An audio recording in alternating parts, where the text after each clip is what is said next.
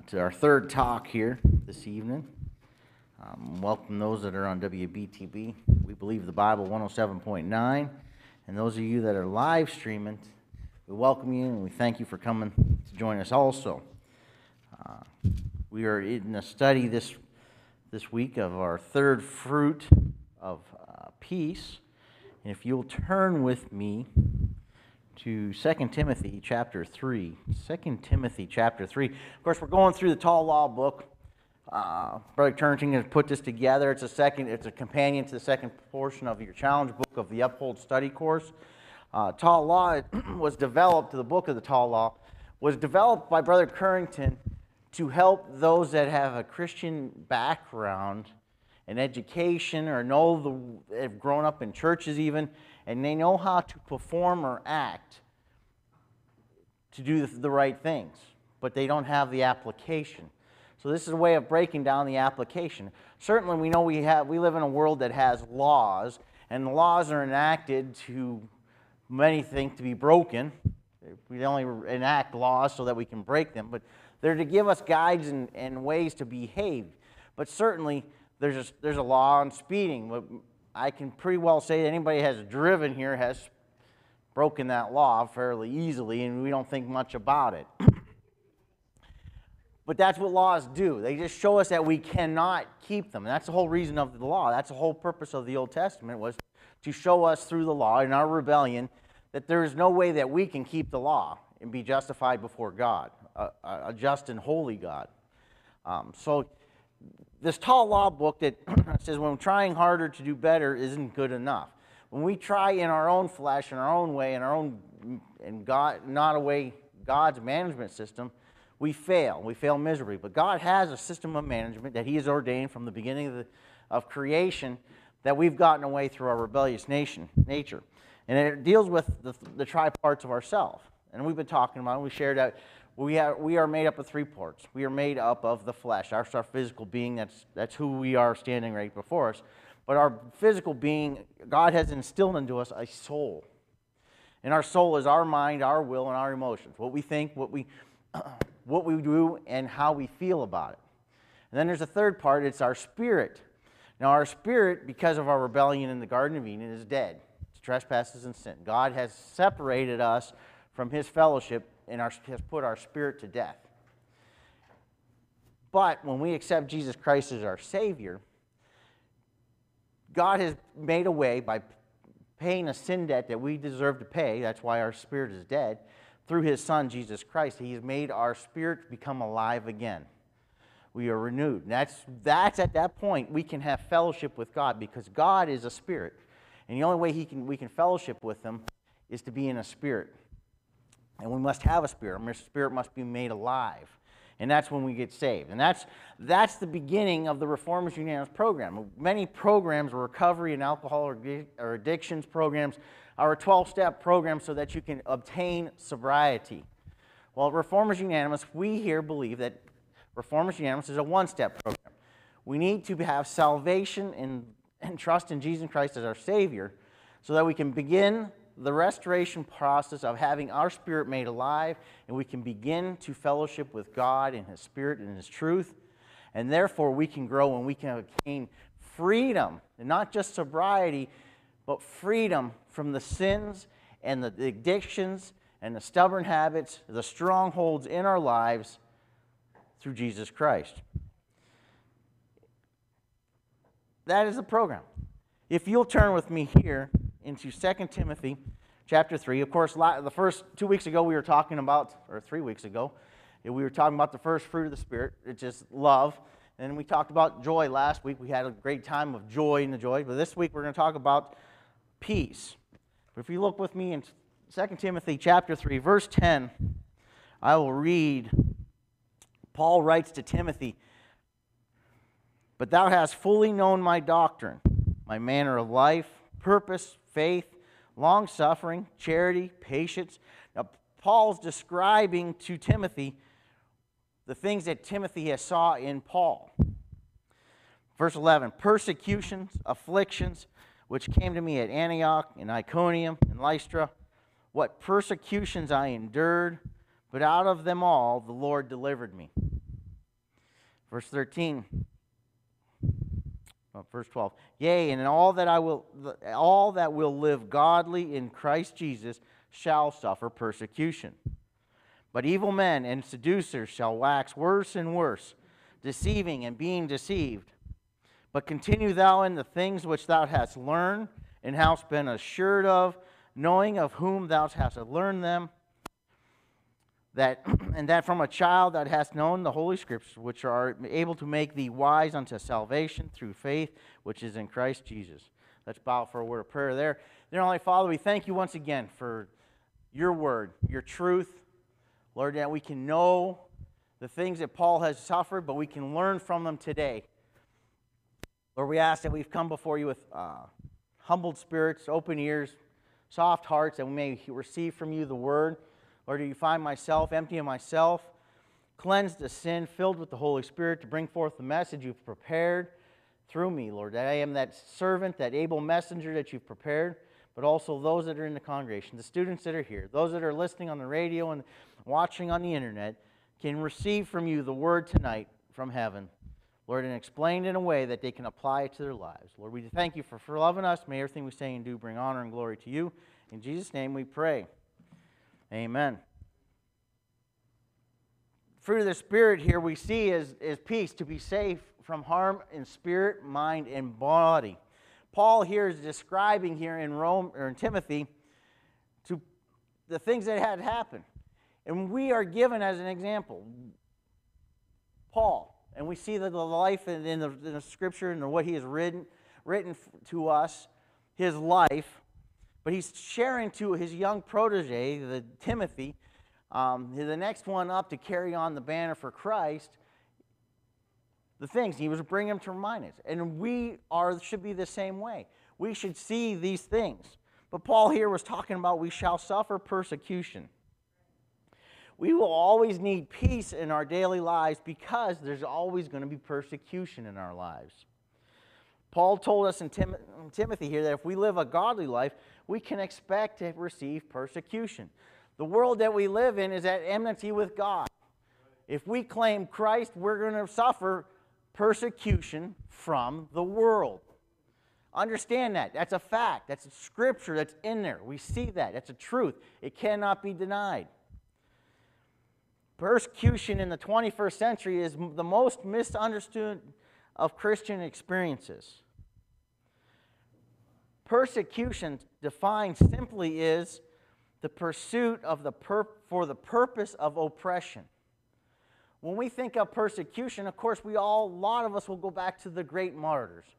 We're going to be beheaded, we're going to be stoned, we're going to be burnt at the stake, we're going to be chased out, run out of the country, we're going to be put to death. But no, the Bible tells us and assures us that we are going to be pursued for the purpose of oppression. Satan doesn't like us. Satan doesn't like God, and he doesn't like ones that accept God and chase after God. He's going to seek to oppress us because that his way is to persecute us. Failing to understand that persecution keeps us from failing to understand persecution keeps us from truly understanding the need for peace and the role it plays in our daily lives. Others' pursuit for the oppression of the Word of God and the growth of God's people. Others are out there to oppress God and to oppress us and put us out and put God away from us.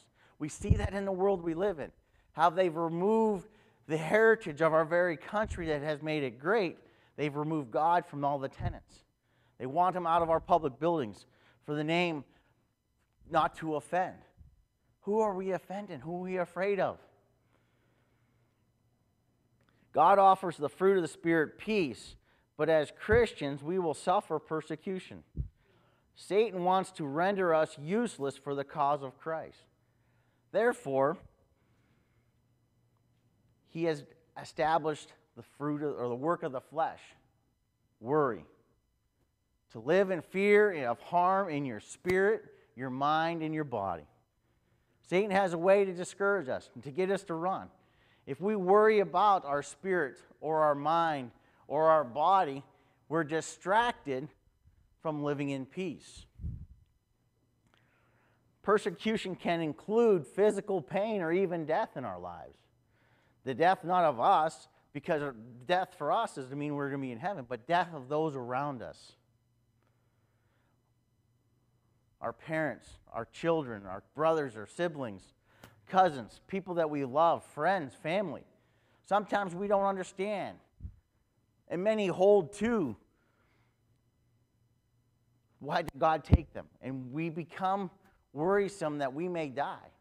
Certainly, it was my worry about what was going to happen to me and my family that brought me to the Lord before I was saved. I started to wonder with the death of my grandfather, where was this life going? What was I doing? What was going to happen if I were to die? It began the thought process to I became open to the Word of God. But once I accepted salvation and once I knew God as my personal Savior, I no longer fear death.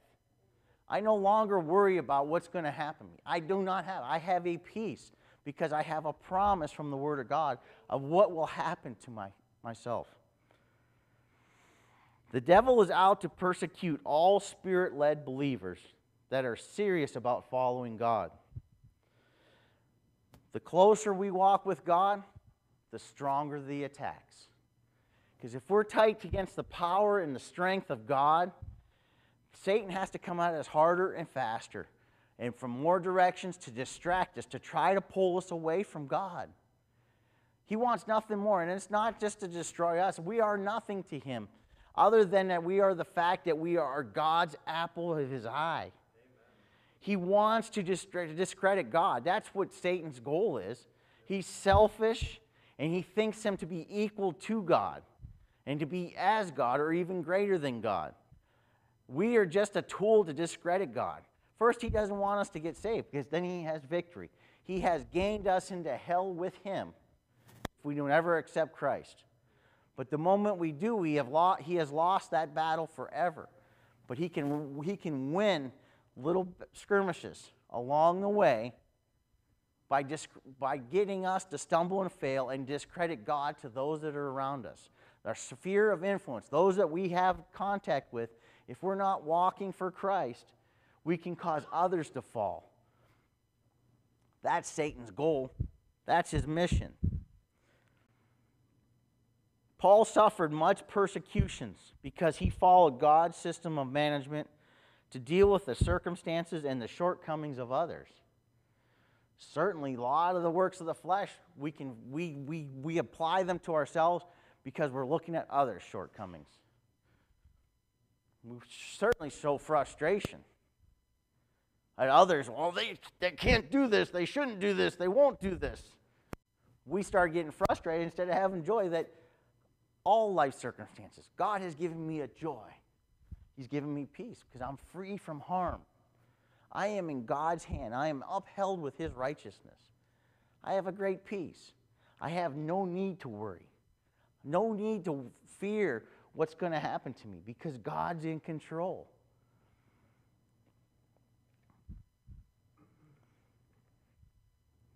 In the Bible here, Paul lists 3 different places that he suffered persecution. Turn with me to Acts chapter 13. First, he faced persecution at Antioch. Acts chapter 13, verses 44 and 45. Acts chapter 13, verses 44. And the next Sabbath day came almost the whole city together to hear the word of God. But when the Jews saw the multitudes, they were filled with envy and spake against those things which were spoken by Paul, contradicting and blaspheming. Paul was able to share the gospel, share the word of God as a Jew to the Jews, the people that believed in God and loved God. But when he spoke, he had the power of God upon him. So therefore, the people were moved to come and hear the word of God spoken. And when those that were the religious leaders saw the crowds that had drawn almost the whole city, They became envious because they couldn't do that, because they weren't operating in the Spirit of God. They didn't have the power upon them. So the first thing they do is they're going to cut down the man. Because they can't cut down God, they're powerless against him.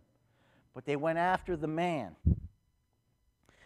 He was contradicted and blasphemed by the Jews, the religious leaders, because of their jealousy.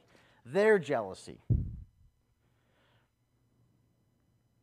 Paul and Barnabas, he was with Paul at this time, experienced criticism from the Jewish people who loved God because they did not believe in Jesus Christ as the Messiah. They knew about him. He was spoken in the Old Testament, which is the law, given to the Jews and the religious people. They understood, not only as a called people of God, but also as a nation, as a culture. They understood, and they looked for the Messiah. They saw the signs and wonders. They knew it. They had a knowledge of the Word of God, but yet they refused to apply it when Jesus came. Jesus was the application of Scripture. Just as this life is the principles that we operate on, the fruits that we seek to share in our lives, are the operation of knowledge that we are given from the Word of God. Paul was saved from harm in his spirit, his mind, and body.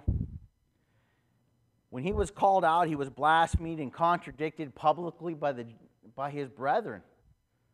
Remember, Paul was a Jew also. He did not fret in his mind. He did not get emotional. And he did not fear for the protection of his body. They were just saying words. But he knew the truth, so he didn't have to worry what was happening to him. At this point, Paul had suffered a non-physical persecution at Antioch by the jealous religious leaders. When you start as fledgling, as babes in Christ, as your beginning walk, do you fret and worry about what somebody else is going to say about what you're doing, how your life is changing, the stand you're going to take in your new life in Christ?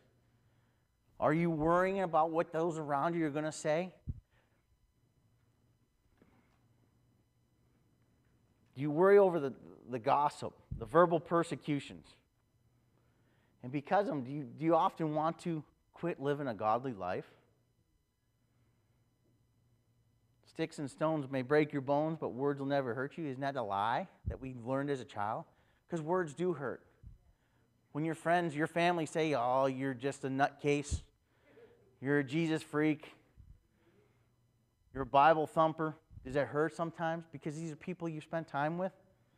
They knew your old self. Are you willing to give up what Christ has given you to go back and live that with them in their lifestyle? To be accepted of men?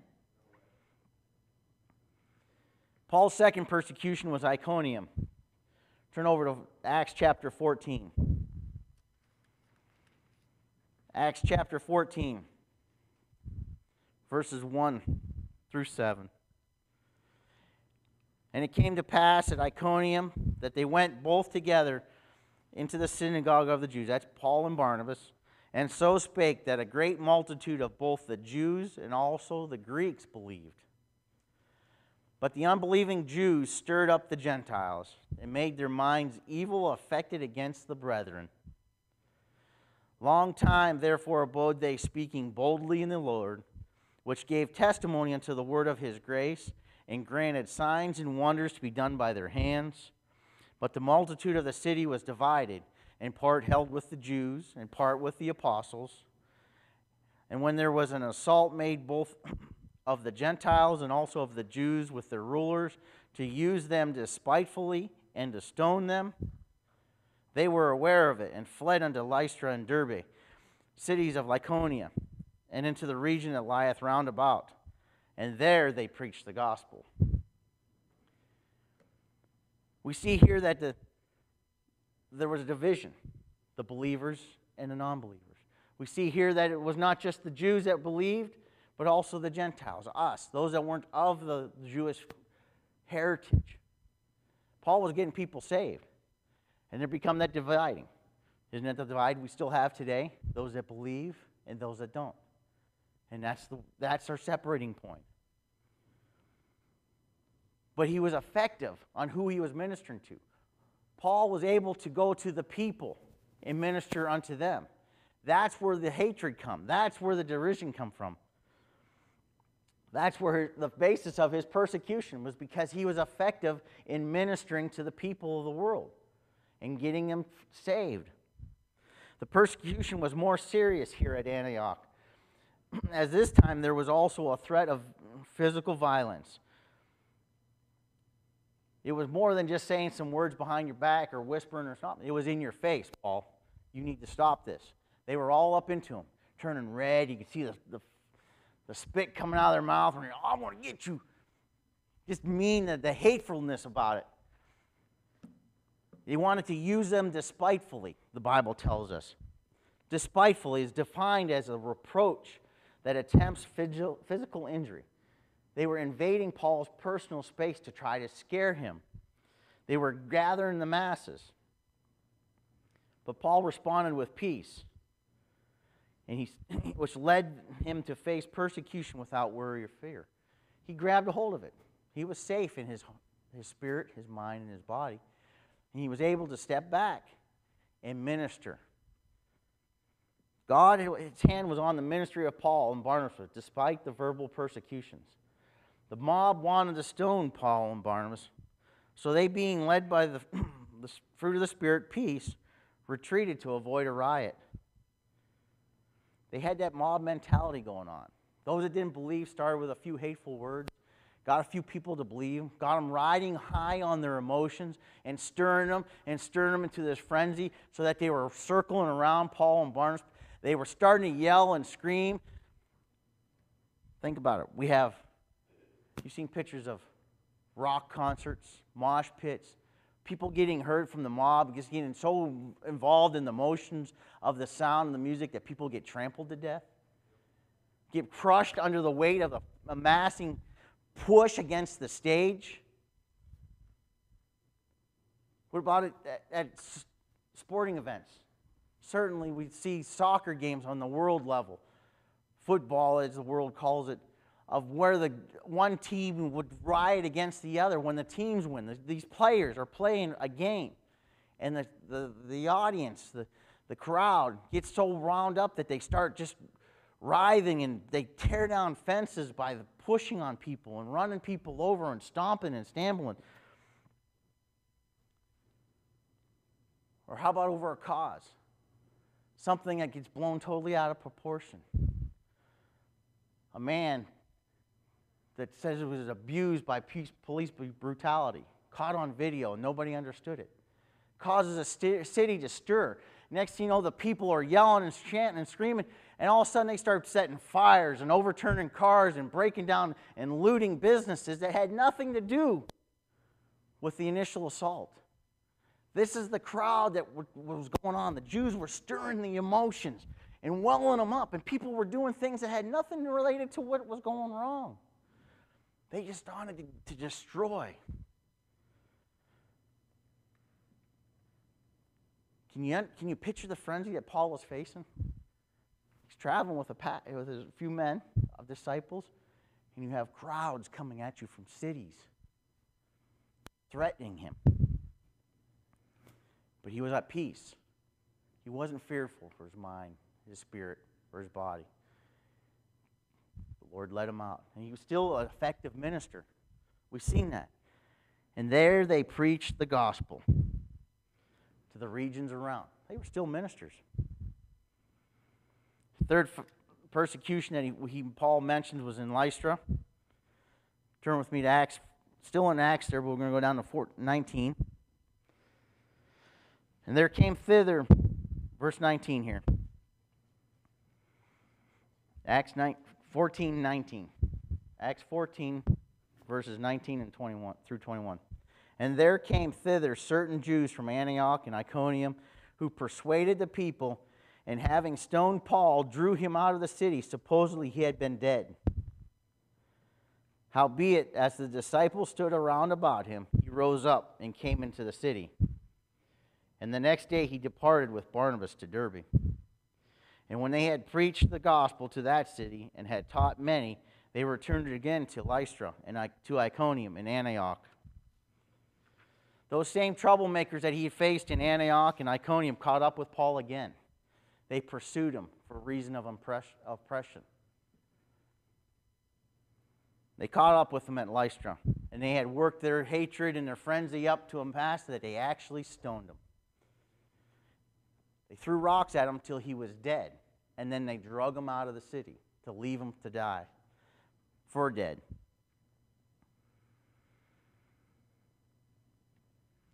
Our past will continue to come back up to us in order to distract us from serving God, to persecute us. Things we do in our past will come back.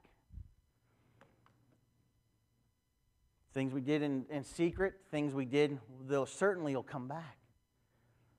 And he'll come back with a vengeance because Satan will use them in ways that will hurt us till we just want to die. In this one we see that the persecution was physical because they had stoned him. They went beyond just yelling at him. They went beyond just scaring him off or trying to run him off with threats. They actually stoned him and left him for dead. Paul was revived by the Lord and went right back into the city and preached even more. Because he wasn't fearful. He wasn't worrying about what was going to happen to him. He already been stoned. What more could they do? The Lord raised him up. God gave Paul an unbelievable measure of peace. Just what? An unbelievable measure. Could you do that? Do we think we could do that? We certainly couldn't do it on our own, ourselves, in our own flesh. After being yelled at, scared at, threatened, mobbed, stoned, to get back up and say, I'm going to go back into there and preach them some more so they hear the word. Our flesh wouldn't. Our flesh would be weak. Oh, my back is sore, my head's sore, all these rocks hit me. Paul was free from worry of harm to his spirit, his mind, his body.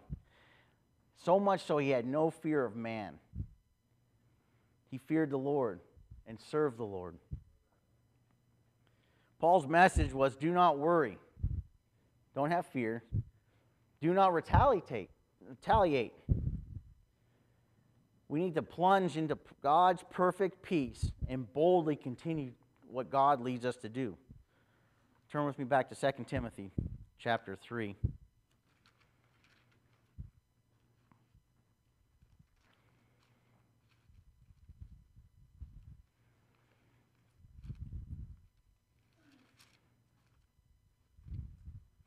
Second Timothy chapter 3, we're going to look at verses 13 and 14. But evil men and seducers shall wax worse and worse, deceiving and being deceived. But Paul tells Timothy again, but continue thou in the things which thou hast learned and hast been assured of, knowing of whom thou hast learned them. Do you see here the two forces at work? In these three examples that were given to us, the outside forces did not get the result they were after. They did not stop Paul from sharing the gospel, being a testimony for Christ, did not stop him from being a Christian. And in doing so, they had to increase the strength of their attack, thinking that they had won. They were looking to shut down God's message and his messenger by increasing. And when they couldn't get the results, they went to the next level.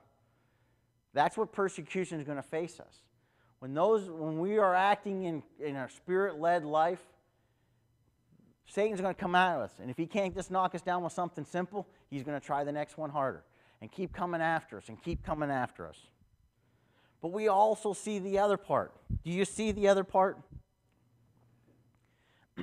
As Paul exercised the fruits he had learned through the Word of God, God allowed stronger attacks so Paul would grow and increase those very same fruits.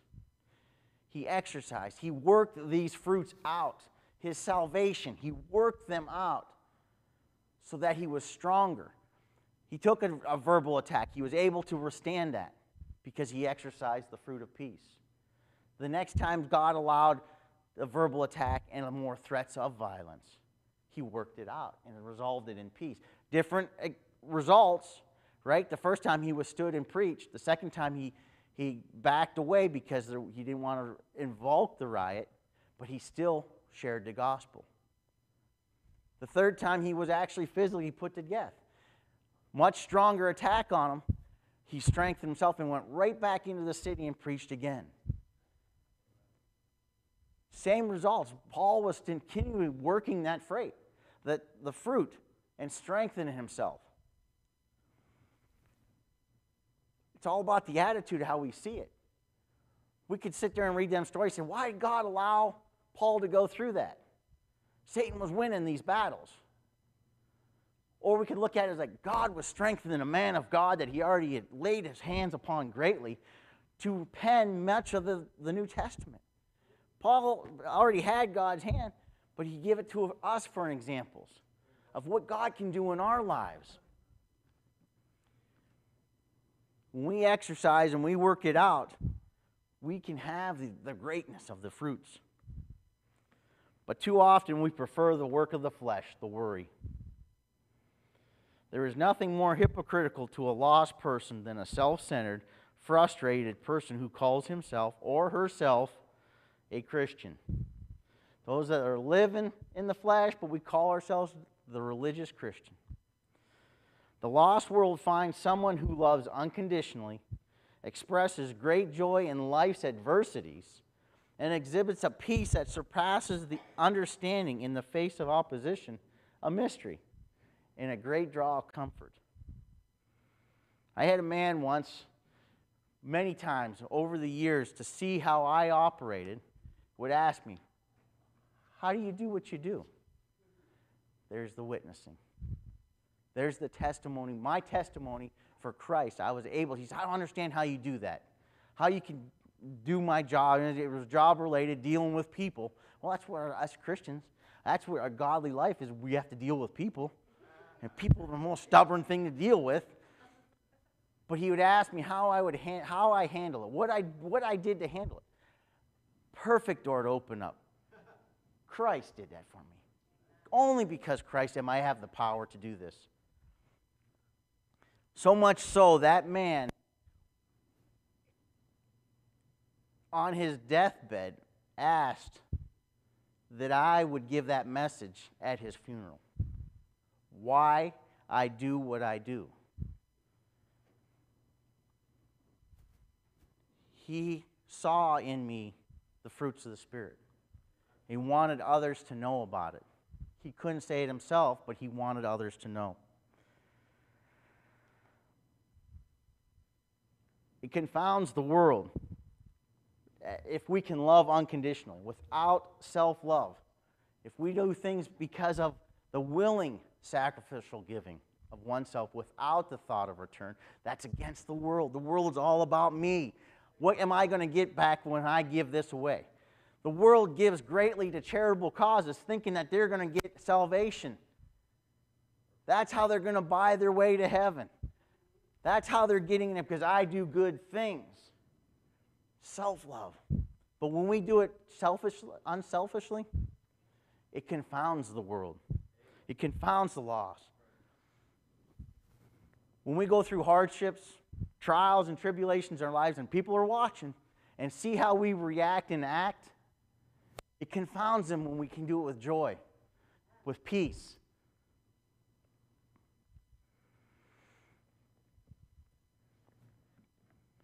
But they also use that as a comfort. They draw on us. They'll draw close to us. They'll come alongside us when we're exhibiting the fruits. They may not want to hear the gospel all the time, but they'll draw alongside us because we can exhibit and we can share the peace with them. I know many of people that come along they're on the edge or fringe Christians even, but they'll come along somebody that is walking with the Lord to draw from their strength. That should be our testimony. A Christian is frustrated and worried when they live under the influence of the soul rather than the spirit. What we think, what we do, how we feel about it. Such people will not only fail to experience the joy of the Lord, but also the fruit of peace, because you add to the flesh. Remember, we were talking about the fruits of the Spirit and the bad works, but the good works of the flesh, those are part of that works of the flesh. Christians oftentimes settle for the alternative that the devil offers, which is the work of the flesh, worry. Worry is a poor testimony to those that are observing our walk in the Lord. Know this for sure. Everybody's watching you. And it's not setting you on a pedestal, but they're watching how you act and react. Don't you? Don't you watch others, how they act and react to life circumstances? Don't you make judgments on their life and their walk with the Lord? People are making that with us, with you. They don't even have to know Christ, but they know the difference. They know there's a difference in our lives if we're walking with the Lord. And they're watching. The difference between living in peace and living in worry is found in our perspective. Again, how we look at it. Are we safe from harm in mind, spirit, or body? Or are we living in fear of our mind, our spirit, and our body? Do we have a cheerful, calm delight in all life circumstances? God is the true judge of what is good for us. Remember, we learned everything last week that God makes everything work together for our good. In Romans 8:28, to those that are called according to His purpose.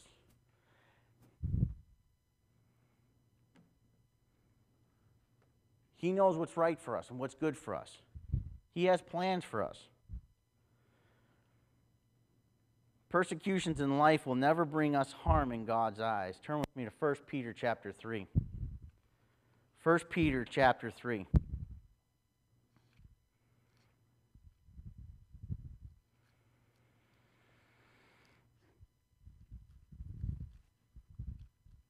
First Peter chapter 3.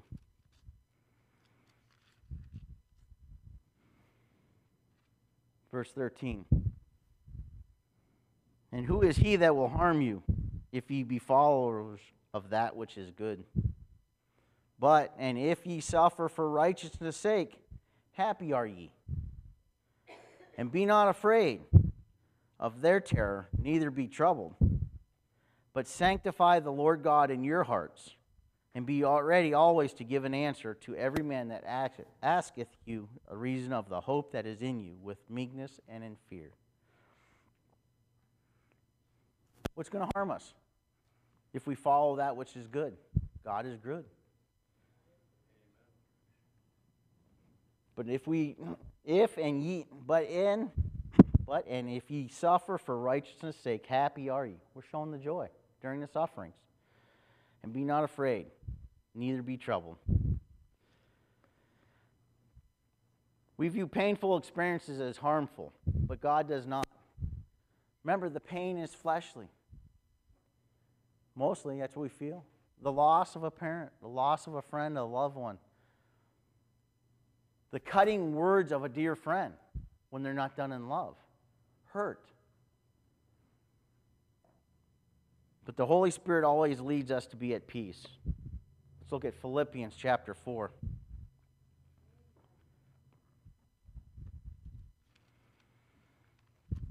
Philippians chapter 4, verse 7.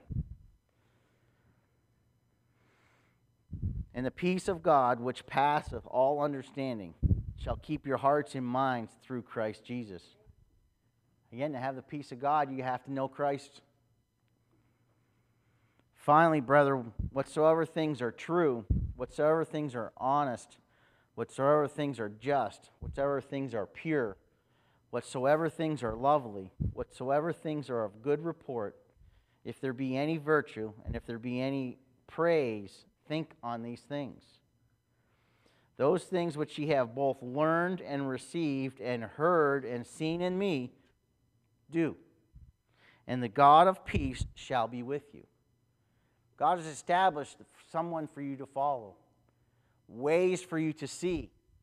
And if your leaders are exhibiting these ones, or the ones that Paul exhibited to Timothy, and you see that in your leaders, follow, because you know the truths.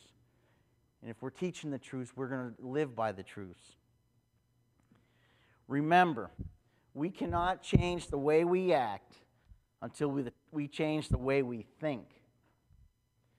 The devil's work begins on the outside, whereas God's work begins on the inside. As we've seen in our principle tonight, every sin has its origin in our heart. Romans chapter 12, and we'll close with this.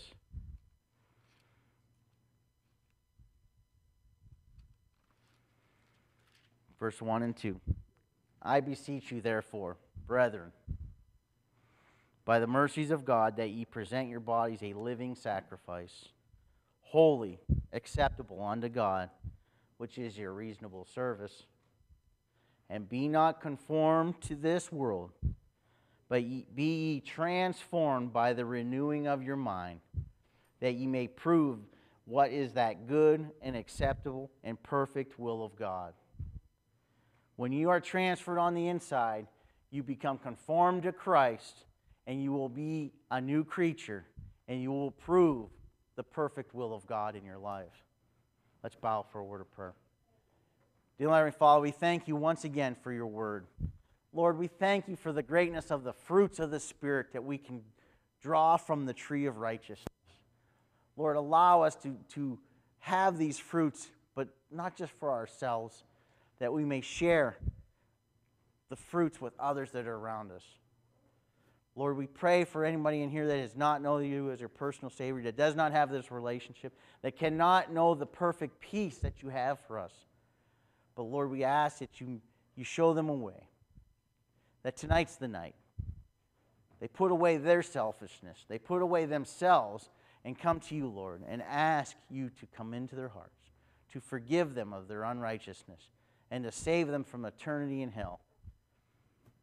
And they can have that relationship. They can awaken and quicken that spirit that's alive, can be alive with them, and start fellowshipping with you. Lord, we thank you for peace, that we don't have fear of our spirit, our mind, and our body in this world anymore, that to those that are called upon you.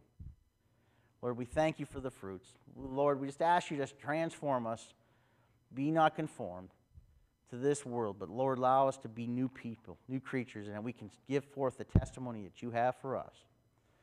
Lord, we pray these things in Jesus' precious name. Amen.